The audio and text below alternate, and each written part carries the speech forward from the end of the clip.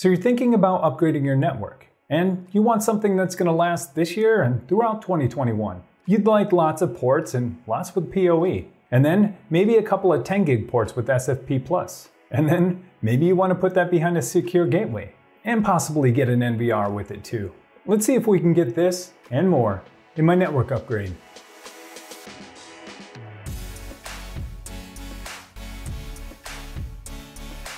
Hey, welcome back. So I'm Techno Tim, and today we're going to talk about my Homelab network upgrade. As a quick reminder, I stream every Tuesday, Thursday, and Saturday, so if you want to continue the conversation about network upgrades there, we can.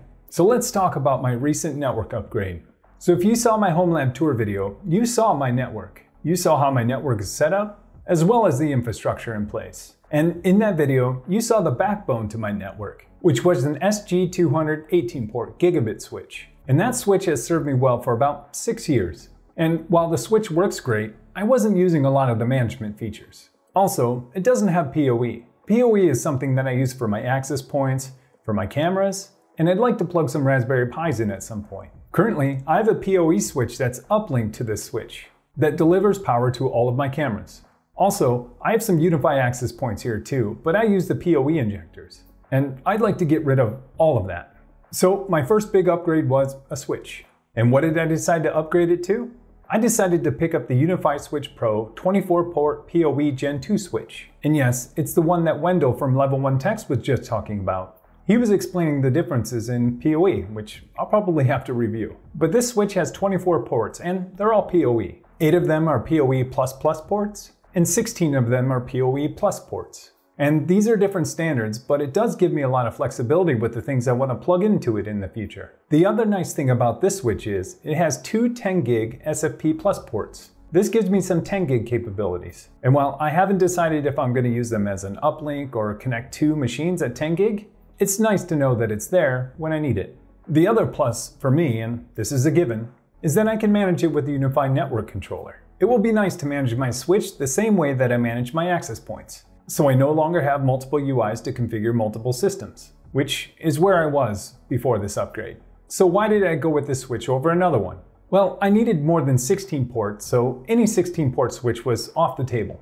Next, I needed at least 7 PoE ports to get rid of some of the PoE switches that were hanging off my main switch. And this will power cameras, access points, and possibly a Raspberry Pi. And since all ports are powered by some flavor of PoE, I no longer need to worry about which cable's routed where and where it's terminated to. And if I run out of PoE ports, I can just get a non-PoE switch in the future. And although this was a little more expensive than their other switches, what finally tipped the scales was the two SFP+ ports, which gives me some flexibility. I can uplink it to another switch, or I could run one to my TrueNAS server into my workstation. So to sum it all up, I ended up getting this switch because it could be managed by the UniFi controller. It has 24 ports which all have some flavor of PoE, and it has two SFP+ ports. And if you add up all those features and consider I'm getting all of that in one U, I thought this was a pretty decent value. So moving on to what will protect my network. What will be the security gateway for all of my hardware and services? You guessed it, the UniFi Dream Machine Pro.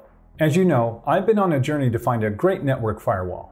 And for roughly the last 10 years, I've been swapping out network firewalls. Most of the time, I've been virtualizing that with a virtual appliance. And I've tried everything from DDWRT to IPCOP to Smoothwall to Untangle to OpenSense to pfSense, and now I'm on XG Firewall by Sophos. And while all of these have worked great, I've always wanted tighter integration, not only with the services running on the box, but with the rest of my network. And this is where I felt that the UDM Pro could help out. So this is the UniFi Dream Machine Pro, and you already know the stats. I picked this up because it's rack mounted, it has 8 gigabit ports, albeit not PoE. It also supports IPS and IDS for security scanning and detection. It supports a 1 and a 10 gig WAN connection. The 10 gig is an SFP+ port, and I'd love to be able to use this as an uplink, but I don't think you can. There's also a hard drive slot for video surveillance and NVR, and it has the cloud key built in, giving me access to my UniFi network from anywhere. And so with these two things in hand, along with a few other things you'll see here later on, let's go upgrade my network. And so here's my rack in its current state.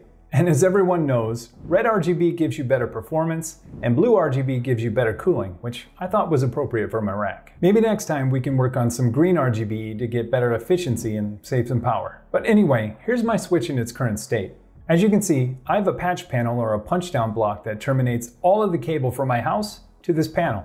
And from there, that connects to my Cisco switch, and for my switch, I have a PoE switch hanging off that. Now I'll need to move all of these cables over to my new rack. This is where I'm going to get some help from a new piece of hardware. This is the Detroit Packing Company 24-port patch panel. This panel is almost perfect for what I'm going to use it for. It has RJ45 keystones pre-installed that allow me to patch the Ethernet in from the back to the front. This was one of the biggest reasons I went with this patch panel, because I won't need to cut, terminate, and punch down 24 cables in the back. This gives me a ton of flexibility, but at the cost of buying a few more Ethernet cables. But when's the last time you said to yourself, I have too many Ethernet cables? Also, the nice thing about this is, like all keystones, they can be swapped out for things like DAC, fiber, or even HDMI if you want. It was also pretty simple to install. You just line it up, screw it in, and then connect your ground wire.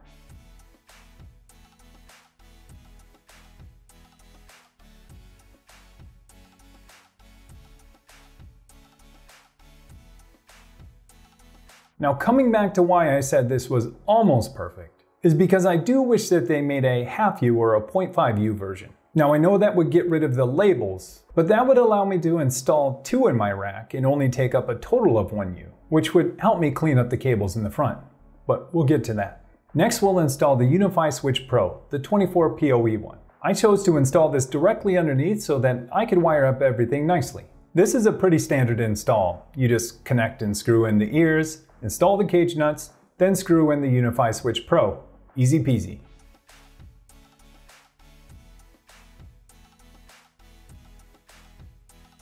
Next we'll install the UniFi Dream Machine Pro.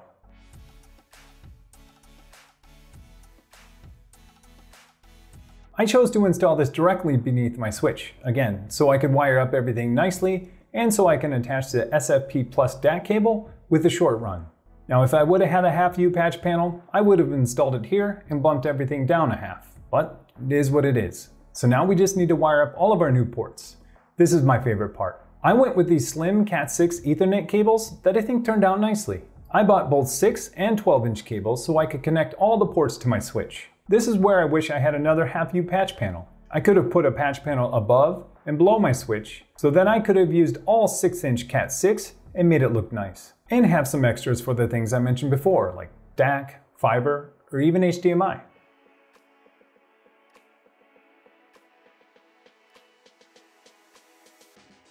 Then I connected the DAC to the SFP Plus port on the UDM Pro to the Switch Pro.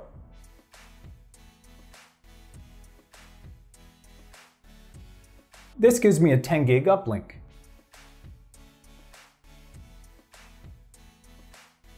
You also want to be sure that these are clicked in. I usually give them a little tug at the end just to make sure. So for now, I'm going to use it as an uplink, but I may change this in the future.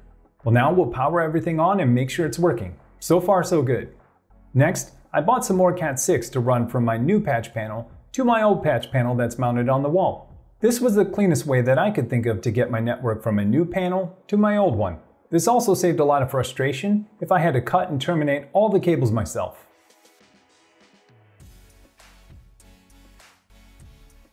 So once I got most of those ran, I still needed to connect my servers and my devices. This again is where I wanted to save some time and some frustration while keeping my network flexible. I decided to pick up some additional keystones so that I could extend the cables from my servers and devices to my new patch panel. Pro tip, it's much cheaper to buy keystones than to buy Ethernet cable extenders. Yes, they aren't as pretty as the extenders you see out there, but they accomplish the same thing. So those worked out pretty nice. I ended up using a handful of them to extend some cables. After connecting everything, I decided to use some Velcro and bind it all up to my old patch panel. The Velcro really helped clean up some of the mess.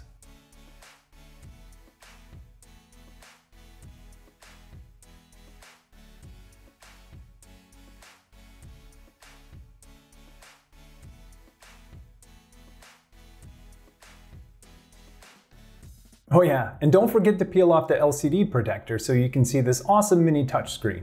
Underneath there's a touch display that's kind of nice.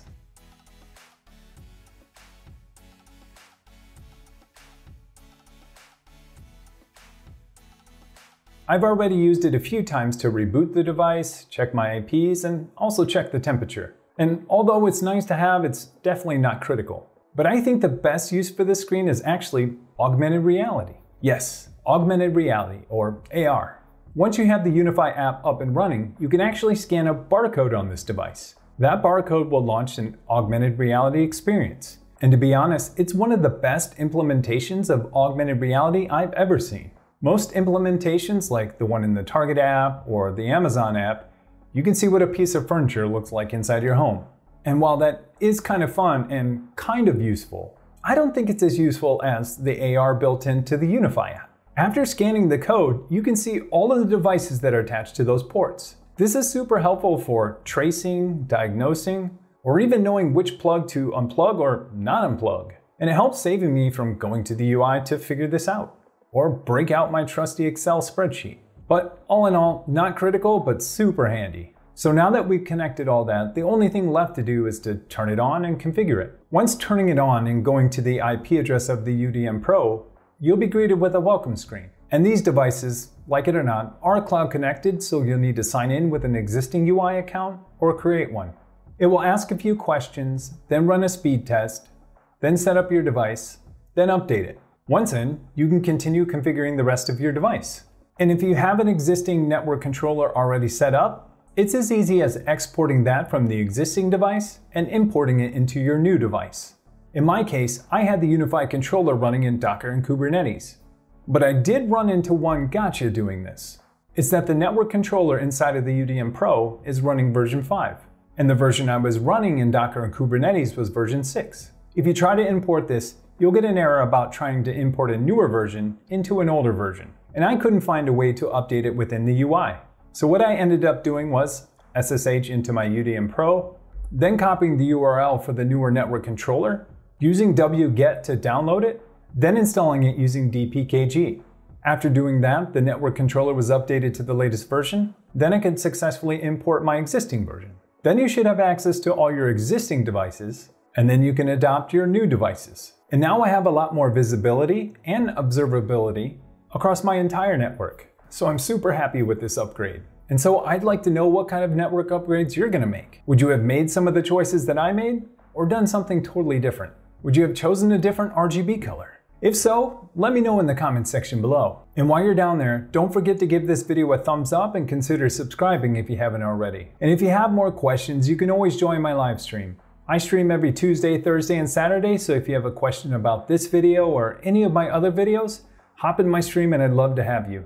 So, thanks so much for watching, and till next time, stream on, my friends. That kind of stinks, because now, if I don't have an APU, now I got to use up one of these PCI Express slots, and I've noticed in most 1U cases, does anyone have Wendell's number? Yeah, tell him to call me. First tell him who I am, and then tell him again who I am, and then, yeah, tell him to call me. Because he would be like, what? Anyways, and so